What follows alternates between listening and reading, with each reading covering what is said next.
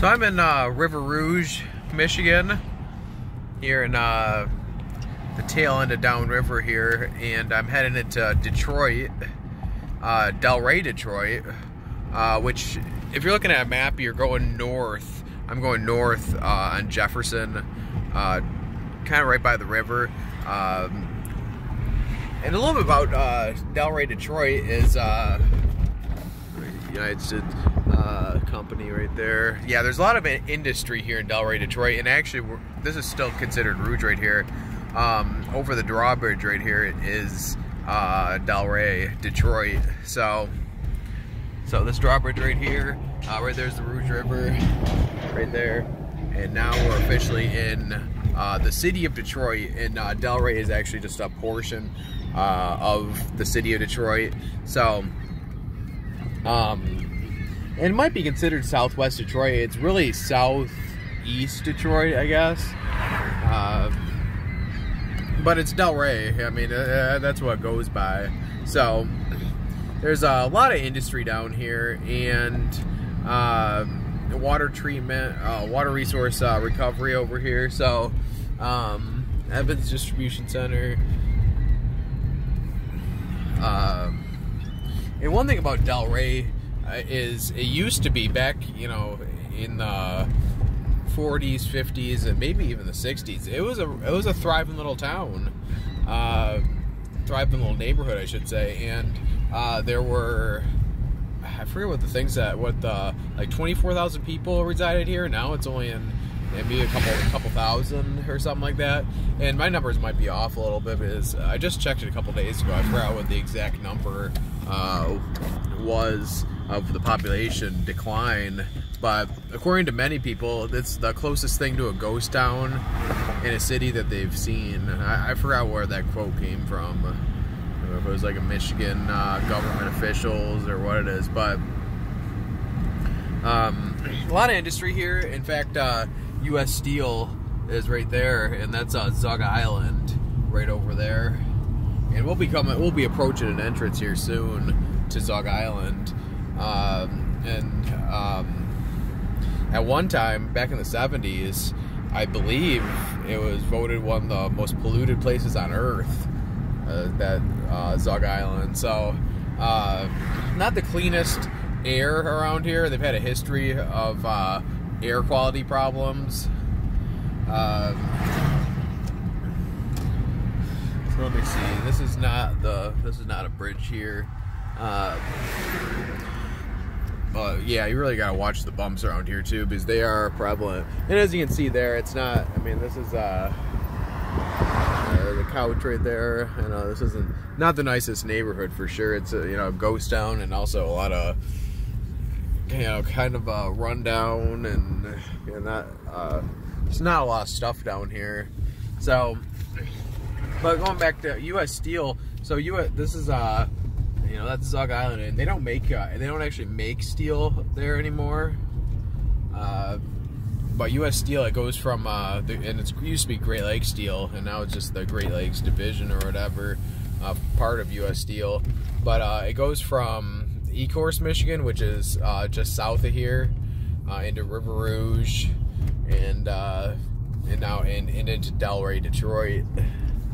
And they laid off probably like 80 or 90% of the company. So U.S. Steel really doesn't operate that much anymore. They don't make steel. They just do sampling and very little usage. But anyways, the reason why I bring up U.S. Steel is that's a big part of Delray Detroit. That's you think of Delray Detroit, you think of Zug Island, and you think of misery, because I've been to Zug Island once when I worked at U.S. Steel, and it's not as bad as what people think, because they have cleaned it up considerably within the past 20-30 years, but it's not the most uplifting place, let's just say that. So I was actually in the process of making a video a couple days ago, and there's a train right here, so I couldn't do the full Delray video.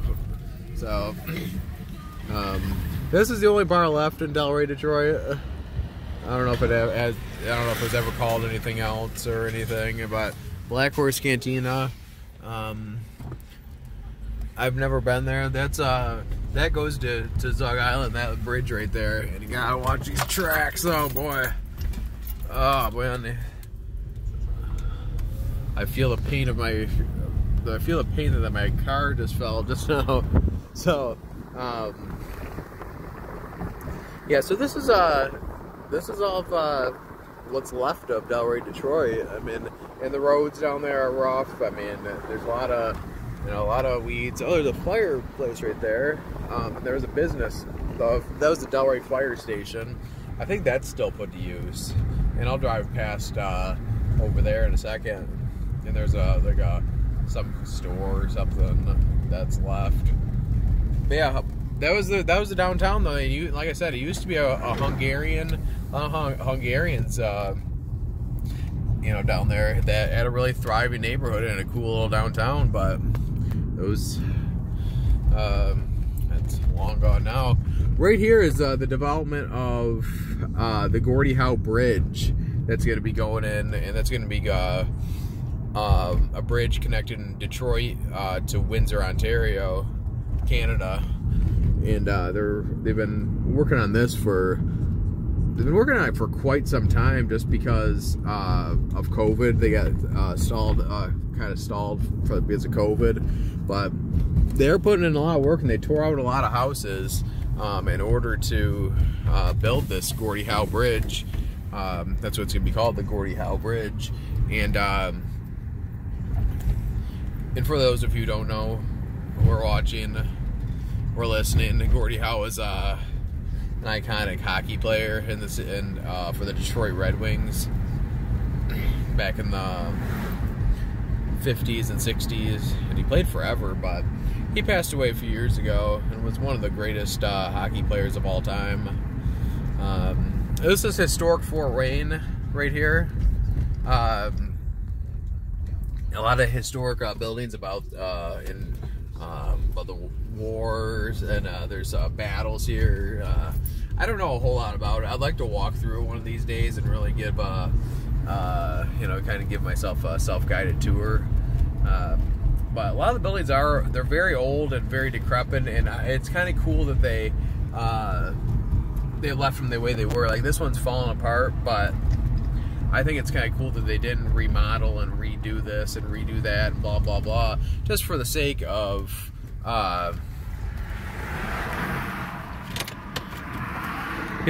just kind of keep the history, as opposed to having a fake history. I mean, I think that's pretty cool in the way of which they did that. So that's historic Fort Wayne right there, and this is the Gordie Howe Bridge. And when it's all said and done, hopefully they fix the road. I mean, that'd be a step in the right direction for sure. But yeah, maybe it'll bring some life back to Delray, having the Gordie Howe Bridge and historic Fort Wayne right here. I think it'd be really cool if this was a thriving place once again.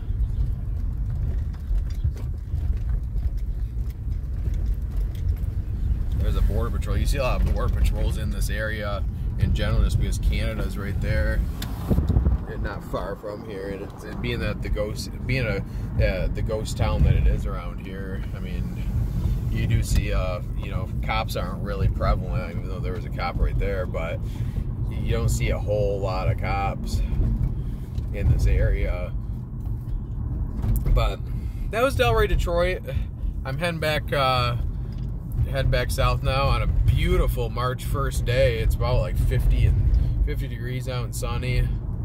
But yeah, oh boy, still bumpy. But yeah, if you like this video, then hit that like button, subscribe, and I will see you on the next video.